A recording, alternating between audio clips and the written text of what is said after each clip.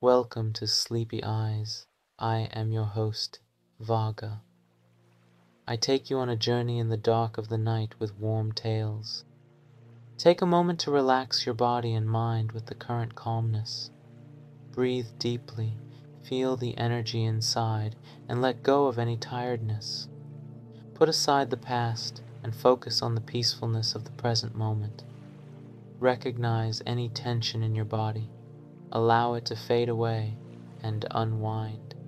Discover your inner peace and simply unwind in the tranquility of now. Before going to sleep, prepare to read a story comfortably in this peaceful setting. Let the magic of words captivate you as you get lost in a tale or story. With the warmth from this peace and relaxation, your sleep will become even more serene. Close your eyes, embark on a journey with a touch of words. Let each word guide you a bit deeper toward the essence of your inner peace. Now, relax and enjoy the pleasure of getting lost in the enchanting world of the story before drifting into sleep. Sherlock Holmes Short Stories. Writer Sir Arthur Conan Doyle. Wisteria House. Part 2. "Have you formed any opinion about this affair, Watson?" asked Holmes, later the same afternoon. "As the servants have disappeared, I think that perhaps they were concerned in the crime," I said. "It is possible," he said. "But why should they attack him on the one night when he had a guest?" "But why did they run away?" I objected. "That, Watson, is the problem. Mr. Scott Eccles's strange experience is also a mystery. Why should a pleasant young man like Garcia want the friendship of a rather stupid middle-aged person like Scott Eccles? What is Scott Eccles's most noticeable quality? He is clearly an honest man, an old-fashioned Englishman whom other Englishmen believe and trust.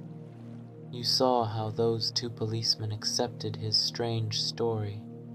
Garcia wanted him as a witness, Watson. But what was he supposed to witness? He could have sworn that his host was at home at 1 o'clock this morning. When Garcia told him it was 1, it was probably no later than midnight. What is your explanation of the message? Our own colors, green and white. That sounds like a horse race, Holmes replied. And green open, white shut must be a signal. The rest of the note seems to be an appointment. There may be a jealous husband somewhere in this case. Then there is the signature. The man was a Spaniard. Perhaps the letter D stands for Dolores, since that is a common female name in Spain. Good, Watson, very good, but quite impossible. A Spaniard would write to another Spaniard in Spanish. The writer of this note is certainly English. The affair is still very mysterious. I have sent a telegram which may bring us some helpful information. When the answer to Holmes's telegram came, he passed it across to me. It was only a list of names and addresses. Lord Harringby, I read, The Dingle, Sir George Folliot, Oxshott Towers, Mr. Hines, Purdy Place, Mr. James Baker Williams, Forton Old Hall, Mr. Henderson, High Gable, Mr. Joshua Stone, Nether Walsling. I don't quite understand, Holmes. My dear friend, have you forgotten the message that D sent to Garcia? Main stairs, first passage, 7th on the right. The house we are looking for has more than one staircase, and one of the passages contains at least 7 doors. It must be a very large house, Watson, and it is probably within a mile or 2 of Oxshott. My telegram was to Allen Brothers, the property company. I asked them to send me a fist of all the large houses in the Oxshott area, and here it is. We traveled down to Esher by train later in the afternoon, and took rooms in the village at the Bull Hotel. We went along to Wisteria House with Mr. Baines that evening. The house was in darkness, except for a low light in one window on the ground floor. "There's a policeman inside," Baines explained. "I'll knock at the window." He crossed the grass and knocked on the glass. I heard a cry and saw a policeman jump up nervously from his chair. A moment later, he opened the front door to us. He was shaking violently. "What's the matter, Walters?" asked Baines. "I am glad you have come, sir. It has been a long wait. It's a lonely, silent house, and that strange thing in the kitchen, too. When you knocked at the window, I thought the devil had come again." "What do you mean?" Baines asked sharply. "The devil, sir. It was at the window." "What was at the window, and when?" "It was about 2 hours ago. It was just beginning to get dark. I was reading. I don't know what made me look up, but there was a horrible face at the window. I shall see it in my dreams, sir. I know I shall." "A policeman should never talk in that way, Walters." "I know, sir, but it really frightened me. It wasn't black, sir, and it wasn't white. It was a kind of light brown, the color of clay. And it was very large, sir, twice the size of your face, and it had big eyes and great white teeth like a wild animal's." "I think you must have been dreaming, Walters," said Baines. "We can easily find out," said Holmes. He lit his small pocket lamp and looked closely at the grass outside the window. "Yes, a size 12 shoe, I think. He must have been a big man." "Where did he go?" I asked. "He seems to have walked through these bushes." "Well," said Baines, "we have other things to think of now, Mr. Holmes. Let me show you the kitchen." This was a high, dark room at the back of the house. We saw a pile of straw and a few bedclothes. It appeared that the cook slept there.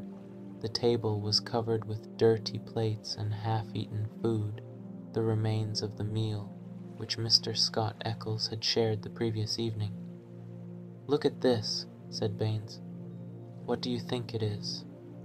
He held up his lamp to let us see a strange object on top of a cupboard. It was a black, leathery, dried-up thing shaped like a baby or a small monkey. A double band of seashells was tied round it. "Interesting," said Holmes. "Very interesting. Is there anything else?" In silence, Baines led the way to the other side of the kitchen and held up his lamp again. There, on a small table, we saw the legs, wings, head and body of a large white bird. The feathers were still on them, but the bird had been torn to pieces. "How strange," said Holmes. "This really is a very unusual case. Mr. Baines had kept the most horrible thing of all until the last." He bent down and pulled a bucket out from under the small table. It was full of blood. "We also found some burnt bones," he said. "A young goat seems to have been killed here. A young goat and a white bird." "Very strange," said Holmes. "Very strange and very interesting. Well, there is nothing more for me to do here. Thank you, Mr. Baines. Good night and good luck." Over the next few days, Holmes told me nothing of the results of his inquiries. One day, he visited a library in London, but he spent most of his time in country walks around Esher and Oxshott. He pretended to be a collector of rare plants, but he spent many hours in conversation with the village people. His plant box was usually almost empty in the evenings when he came back to the hotel where we were staying. About 5 days after the crime, I opened my morning paper and saw in large letters, "The Oxshott Mystery. A solution murderer caught." When I read this out to Holmes, he jumped out of his chair as if he had been stung. "Good heavens!" he cried. "So Baines has got him?"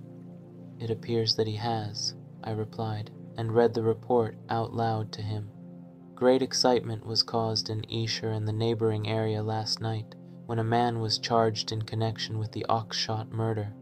Our readers will remember that Mr. Garcia, of Wisteria House, was found dead near Oxshott last week. His body showed signs of extreme violence. On the same night, his servant and his cook disappeared. Their flight seemed to show that they had something to do with the murder. The police thought that the dead man might have had gold or jewels in the house, and that robbery was the real reason for the crime. Mr. Baines of the Surrey police made great efforts to track the two servants down.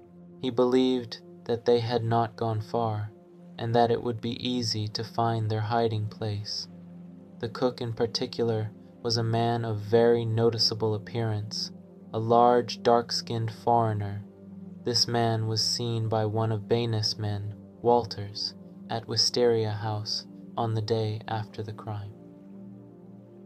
After this, Mr. Baines decided to move his men from the house to the grounds, where they hid behind the trees every evening. The cook walked into this trap last night. In the struggle Downing, another policeman, was badly bitten, but the man was overpowered and taken to the police station. We are told that the prisoner has been charged with the murder of Mr. Garcia. "We must see Baines immediately," cried Holmes, picking up his hat. The house where Baines was staying was only a short distance away. We hurried down the village street and found that he was just leaving. "You've seen the paper, Mr. Holmes?" he asked, holding one out to us. "Yes, Baines, I've seen it. Please don't be angry with me if I give you a word of friendly warning." "Of warning, Mr. Holmes?" "I have looked into the case very carefully, and I think you may be making a mistake. I don't want you to do anything unless you are sure." "You're very kind, Mr. Holmes. I am only speaking for your own good." It seemed to me that Mr. Baines closed one of his eyes for a moment and gave a slight smile. "You have your methods, Mr. Holmes, and I have mine." "Oh, very good," said Holmes. "But don't blame me if things go wrong." "No, sir, I believe you mean well, but I am dealing with this case in my own way. Let us say no more about it. But let me tell you about the cook. He's a wild man, as strong as a cart horse, and as violent as the devil. He nearly bit Downing's thumb off before they could master him. He hardly speaks a word of English, and only makes noises in his throat like an animal." "And you think that he murdered his master?" "I didn't say so, Mr. Holmes. I didn't say so. We all have our own methods. You can try yours, and I will try mine." "I don't understand Baines at all," said Holmes, as we walked away together. "He seems to be on completely the wrong track. Well, as he says, each of us must try his own way. We shall see the results." When we were back in our sitting room at the Bull Hotel, Holmes asked me to sit down. "I have many things to tell you about this case, Watson," he said, "and I may need your help tonight. First of all," he went on, "I have been thinking about the note that Garcia received on the evening of the murder. We can dismiss the idea that his servants had anything to do with his death. It was Garcia who was planning a crime that night. It was he who invited Scott Eccles, the perfect witness, and it was he who lied to him about the time. I believe Garcia died in the course of a criminal adventure. Who, then," Holmes continued, "is most likely to have taken his life? Surely the person against whom Garcia's criminal plan was directed. We can now see a reason for the disappearance of the people in Garcia's house. They were all involved in his plan. If the plan had succeeded, Garcia would have returned home, and Scott Eccles would have been useful to him as a witness. All would have been well. But the attempt was a dangerous one, and if Garcia did not return by a certain time, the servants would know he was probably dead. It had been arranged, therefore, that in such a case they would escape to their hiding place. From that hiding place they could make another attempt to carry out the plan. That would fully explain the facts, wouldn't it? The mystery seemed much clearer to me now. I wondered, as I always did with Holmes, why I had not thought of the explanation myself. "But why should one of the servants return to Wisteria House?" I objected. "I think that perhaps in the confusion of flight, something valuable, something he could not bear to lose, had been left behind. That would explain both his visits, wouldn't it? Yes, you're right, I said, but you were going to tell me about the note that Garcia received at dinner on the evening of the murder. Ah, yes, that note shows that the woman who wrote it was involved in the plan too. But where was she? I have already shown you that the place could only be some large house, and that the number of large houses is limited. Since we arrived in Esher, I have looked at all these houses and made inquiries about their owners. One house, and only one, especially attracted my attention. This was the famous old house called High Gable, 1 mile out of Oxshott. High Gable is less than half a mile from the place where Garcia's body was found. The other big houses belong to ordinary old-fashioned people, to whom nothing exciting ever happens. But Mr. Henderson of High Gable is certainly an unusual man, a man who would be likely to have strange adventures. I therefore decided to give all my attention to Mr. Henderson and the people in his house. They are a strange set of people, Watson. The man himself is the strangest of them all. I managed to think of a reason for asking to see him, but I think he guessed my real purpose. He is about 50 years old, strong and active, with gray hair and dark, deep-set, troubled eyes. He is a strong, hard, masterful man. Either he is a foreigner or else he has spent most of his life in very hot countries. His face is like leather. There is no doubt that his friend and secretary, Mr. Lucas, is a foreigner. He is chocolate brown, a cat-like person with a very gentle, polite voice. Gentle, but poisonous, and evil, I am sure. You see, Watson, we now know of 2 separate groups of foreigners, one at Wisteria House, and the other at High Gable. I think we shall find the solution of our mystery in the connection between these 2 groups. Henderson and Lucas, who are close and trusted friends, are at the center of the High Gable group. But there is one other person who may be even more important to us in our present inquiries. Henderson has 2 young daughters. One is 13, and the other is 11. They are taught by a lady called Miss Burnett. She is an Englishwoman, about 40 years old. I am particularly interested in Miss Burnett, Watson. There is also one personal servant, a man. This little group forms the real family. They all travel about together. Henderson is a great traveler and is always on the move. It is only within the last few weeks that he has returned to High Gable after being away for a whole year. He is extremely rich, you see. He can easily afford to satisfy any desire as soon as he becomes conscious of it. The house is full of other servants of every kind. You know what the servants of a large English country house are like. They have very little work to do, but they eat meat 4 times a day. Servants can be very useful to a detective, you know. There is no better way of getting information than making friends with one of them. I was lucky enough to find a former gardener of Henderson's. His name is John Warner. Henderson dismissed him recently in a moment of temper.